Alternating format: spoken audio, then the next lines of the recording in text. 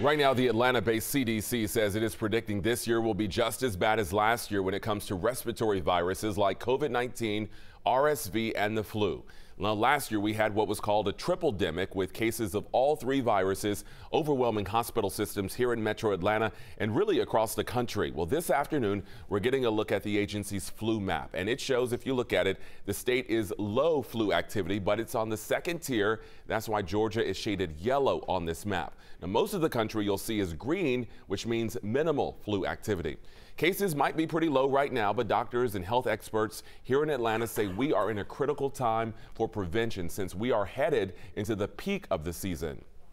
In general, before the end of October is what we recommend everyone to get vaccinated so that they get protected for the upcoming flu season that obviously is low right now, but you don't want to wait until you hear about more cases to be protected. It takes 2 weeks for your body to build up your immunity after you get the vaccine.